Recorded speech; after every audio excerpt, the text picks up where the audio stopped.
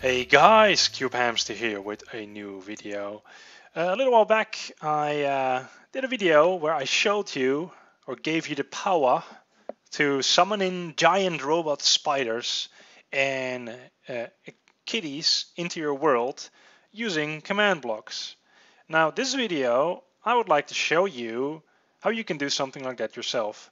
So if you have any missiles that you made or any flying machines or robots and stuff, then you should totally watch this video because I'll tell you and explain you how you can turn those into commands that you can give to your friends and like use on other servers and stuff.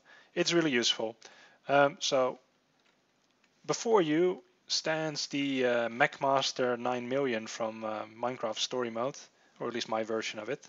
And I would like to turn this into a thing that I can summon with one command. Now, before we can do that, there's a couple things we will need. We will need to download the program called MCEdit, which is like an external program which allows you to copy and like do like very big stuff like outside the game. And the second thing we need to do is, actually there's three things we need to do. The second thing we need to do is we need to download MrGarretto's Slimeblock filter. It's basically a filter for MCEdit, or like a special program that turns a structure that is properly prepared into one command. We have to download it from his webpage, which I'll show in a bit. And then the third thing, and that's what actually the thing we're going to start with right now, is we need to prepare the machine. And the way we do that is we need to give ourselves some barrier blocks. And what we'll be doing is we'll be looking for any block update detectors. And you might be wondering, well, wait, what's a block update detector? Well, Xumavoid did a video on them recently, and they're like an ancient old principle.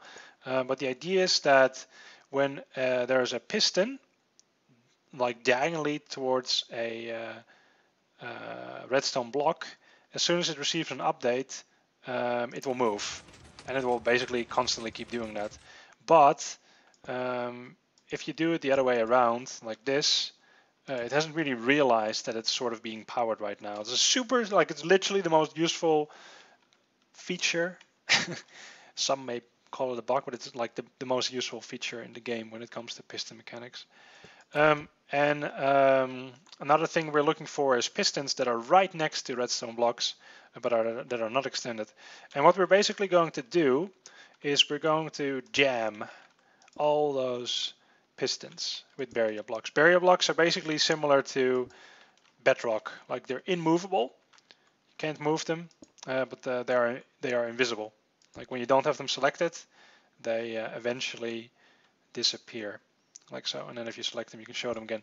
So I'm just looking for any of these block update detectors, or piston caterpillars in my case. That's what I like to call them, because that's basically what they are. And there's one here. We still have this one. Some of them are like, it takes a bit of time to get used to like seeing them. There's one there. I think those are the ones above the waist, pretty much. And then another thing we have to do is we have to find any pistons that are extended, and then basically put a barrier before they start extending. So here as well, yoink, yoink. And that is basically the preparations needed before we can use the filter. So the next step is to download MCEdit. Now, before we go more into that, there's multiple versions of MCEdit out there. Like version 2 came out and it's still a work in progress. What I'm about to show you will also work in MCEdit version 2, but I'm not a big fan of version 2. I really like the old version. So I'm actually going to, seeing as that's what I'm like skilled with, show you how to do it with the old version. But I can 100% guarantee you that it will work pretty much almost exactly the same in the old one. So what we're going to do now is I'm going to Alt-Tab and then go to MrGarretto's website. He's the guy that especially went out of his way to write the filter that we can use to do this sort of stuff. Now there's a couple here. He recently did a video on his structure filter. That one does not rely on like Slimeblock stuff. But the one we'll be needing is the Slimeblock machine to command 1.8 filter. So you have to download that. And then once you have downloaded that, you have to put that file in the filters folder of your MCEdit client. Now I'm using 0.1.7.1.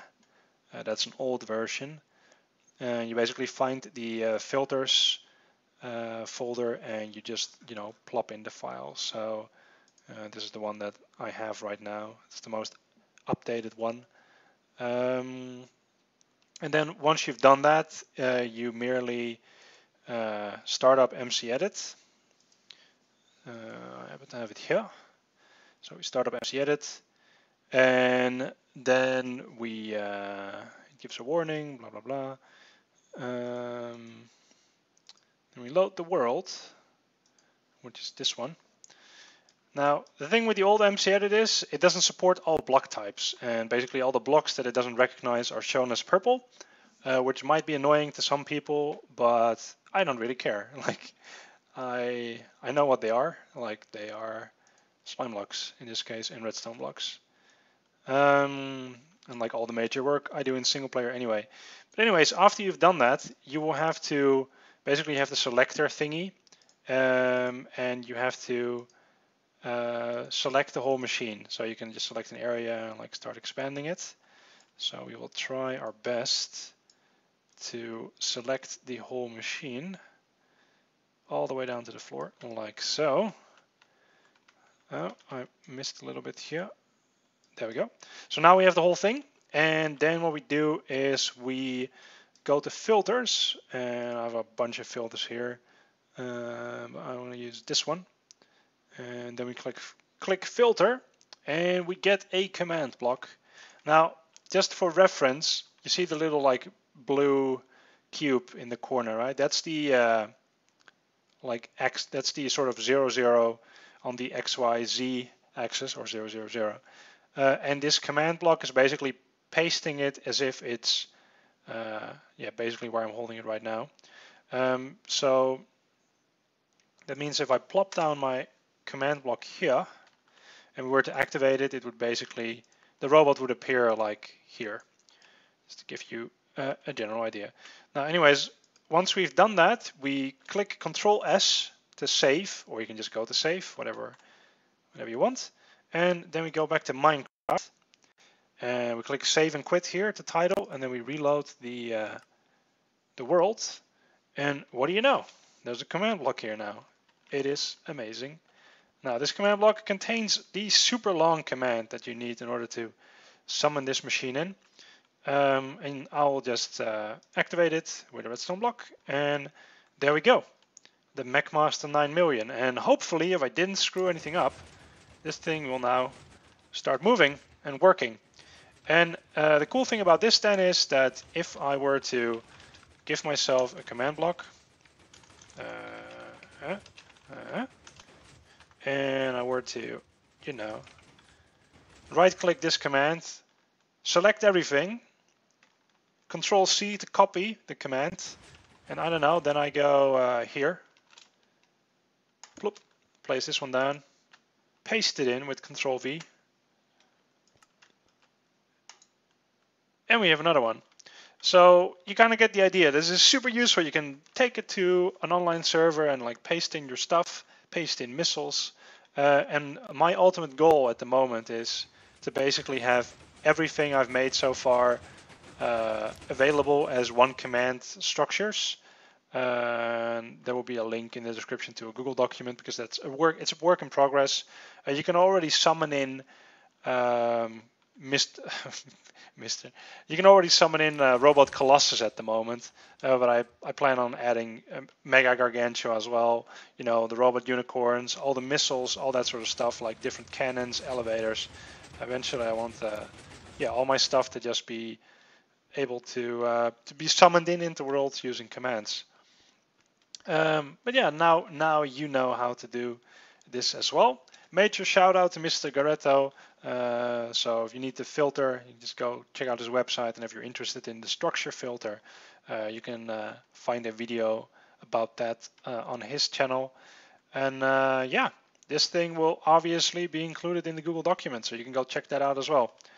Like always, guys, hope you enjoyed this, and if you're new to my channel, be sure to subscribe for more cool content. And yeah, be sure to leave a like on the video, and I will see you all later. Bye bye.